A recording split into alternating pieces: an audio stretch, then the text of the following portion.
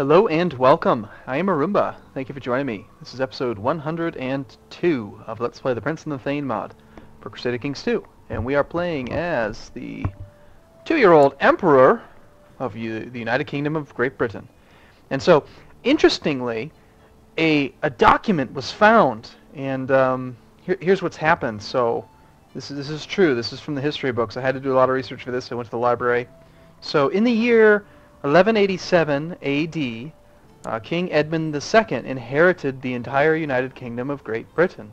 What had happened, as historians have discovered, is that his grandfather, Edmund the Enlightened, who is now dead, of course. No, that can't be right. When did he die?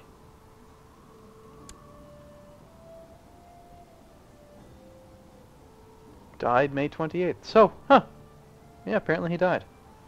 Seemingly natural causes. I guess that's how he decided to abdicate. Anyway, so what happened was that back then, he went insane.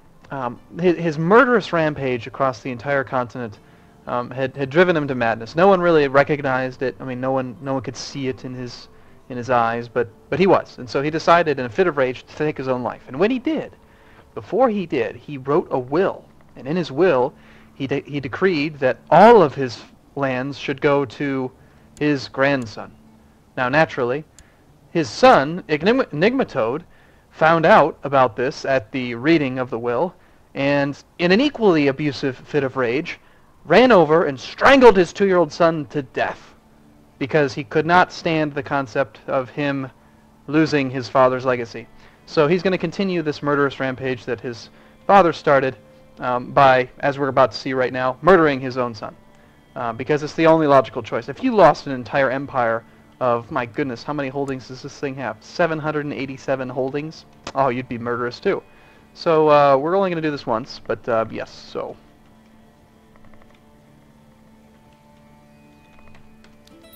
Oh, that's sad. The 2-year-old died.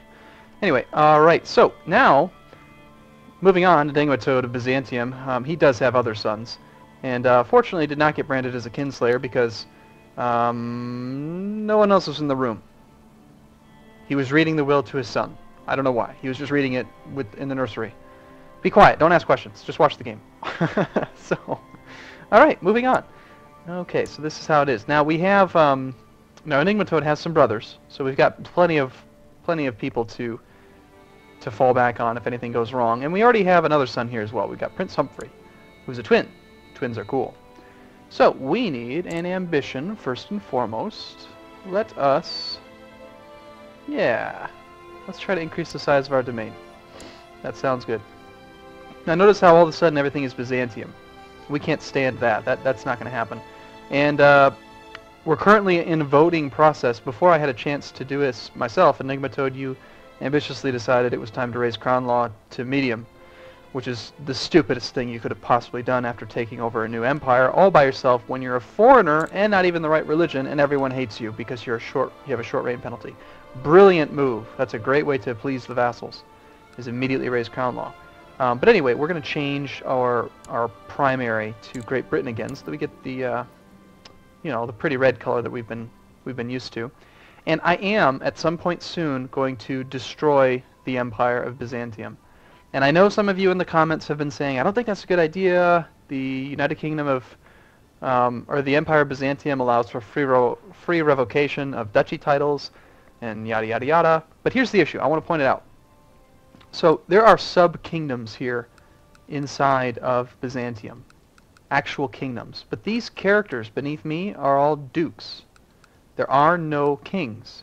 If we look at, say, let's take Epirus. I cannot create this. Actually, I can. Never mind. Maybe I'm mistaken. I could have sworn I read somewhere that empires could not create it. Emperors, rather, could not create kingdoms within their empire. Whatever, I'm going to destroy it because I want to. You can't stop me. So there.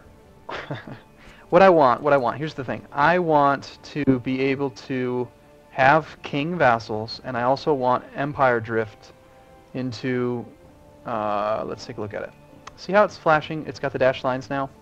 Since we hold all of these kingdoms, it's starting to be incorporated de jure into the United Kingdom of Great Britain. It's going to take another 130 years for it to happen, because we have no de jure territory by default. It was a titular title when we created it. But by having it all incorporated into one big, huge kingdom, we're going to have perfect harmony. This is how you create utopia.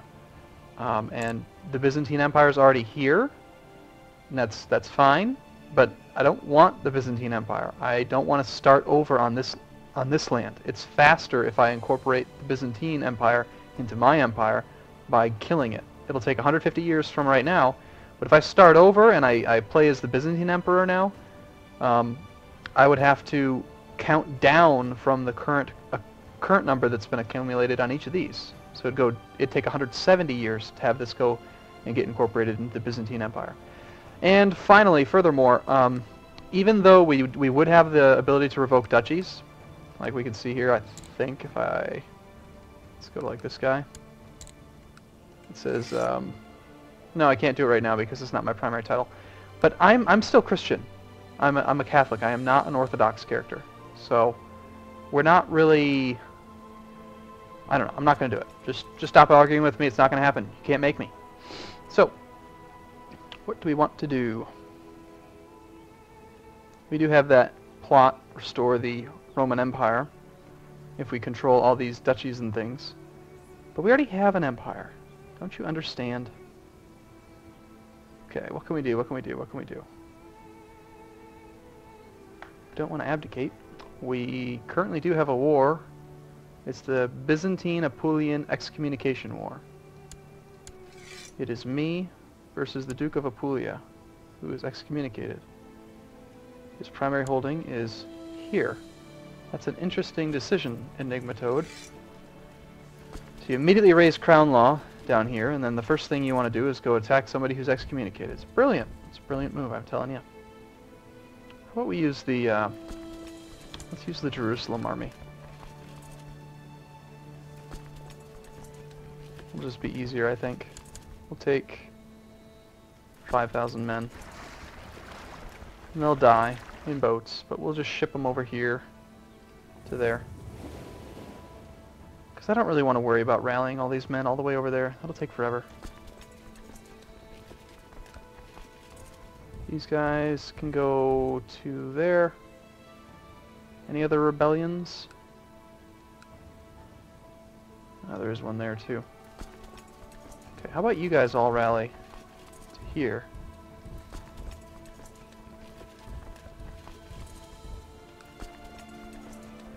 And then we'll use them to clear that up. I hate having these tiny little levies, they're annoying. Much rather have a big one.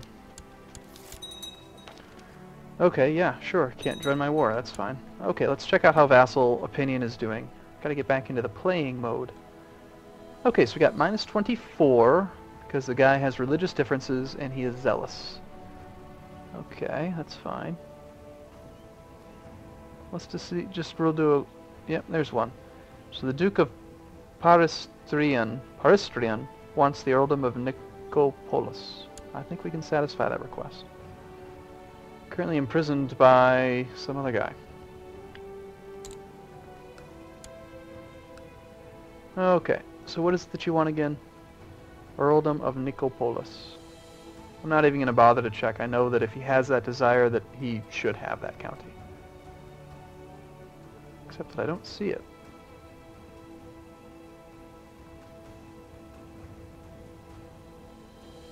Oh, I must have it myself. No? Do I?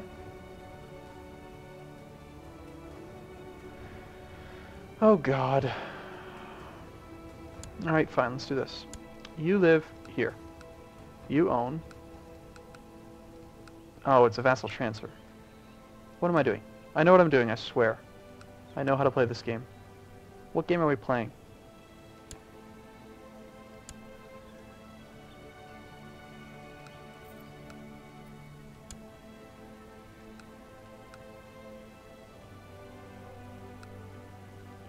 Okay, so you want that Earl. That's understandable why Why isn't he yours? This is probably painful for you to watch right now. Control of the earldom of Nicopolis. He should be in this list.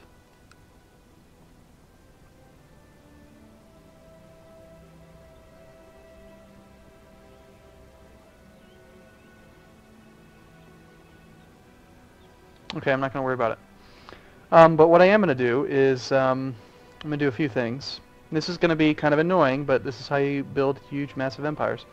Let's do this. I want to do a character search. Search the realm for men who are anywhere, any marriage, any ruler, not my... shoot, I'm going to have to say yes. I wish I could filter it further. And then I don't care about that. Basically, I just want everyone from my realm. We're going to sort by opinion, and then I'm going to go down and convert as many people as I can. And I might do some of this off camera. So like Orthodox. Look how similar these things are. That's really annoying. So I'm going to go through and I'm going to demand religious conversion of everyone. That is my first move as emperor. Just looking for Orthodox people. All of them. Unfortunately, it's going to be more difficult for me to do culture because I'm going to have to do some revocation of titles and stuff for that. But at least we can get them all to be Christian or Catholic or whatever the hell we are. And I sort it by opinion because basically anyone who has 25 or more opinion should agree.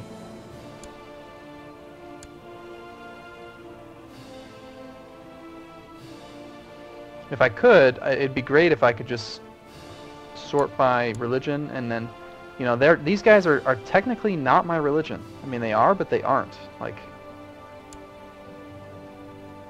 they're not Muslim, but they're not Catholic either.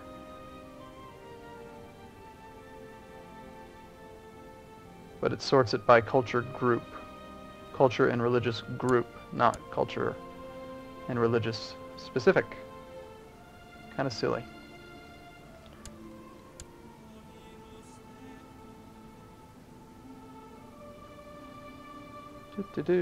So yeah, I mean, if this is boring, then it's already been a little while. I think I'm going to end up probably doing this for the rest of this video. So feel free to watch. I'm going to keep recording it just because up until now I've never played a single day of this game without it being on the camera. So I'm not, you know, you're not missing anything. If you want to watch me do this, this is what I'm doing. But if you're not interested in this religious conversion type part, then feel free to skip to the next video. Can't demand a boy to convert. It's rather unfortunate. That means I'm going to have to do this more than once. Probably 2 or 3 times to be safe. Probably now, maybe 10 years from now, and then another 20 years from now. And then just periodically I'm going to have to basically go through and purge the wrong cultures. What the hell is this? Cathar. Unacceptable.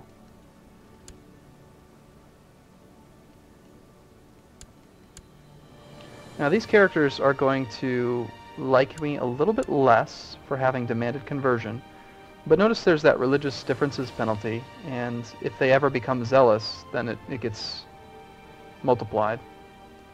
So it's important that I do this. It also reduces their willingness to plot against me, reduces their willingness to revolt, join factions. You would not accept. So apparently, is it 35? Is that the border? Let's see if I find one more person who's below that. And I could take it a step further. I could, like, bribe the people who are close.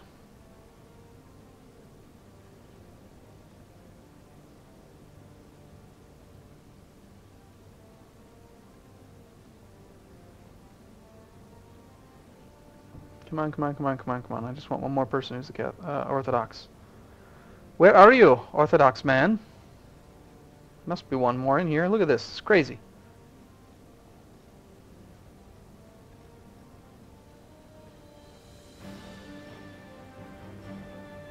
This is downright ridiculous. All these people. Oh, did I see one? Nope. Come on. Alright, I'm tired of this. Maybe, you know what? It might be easier at this point to sort this way. But like, I know that if they're at 3, I can't demand the conversion. It's too low. 13, I think, is too low. I could do it. This would probably be a faster way. I must have already asked him. And apparently that's all of them. Well, that explains it. Okay, alright, great. Well, in fairness to the people that didn't watch the rest of this, I am going to wrap this one up here so they don't miss anything. But I will play another one soon. So thanks so much for watching. See you in a little bit.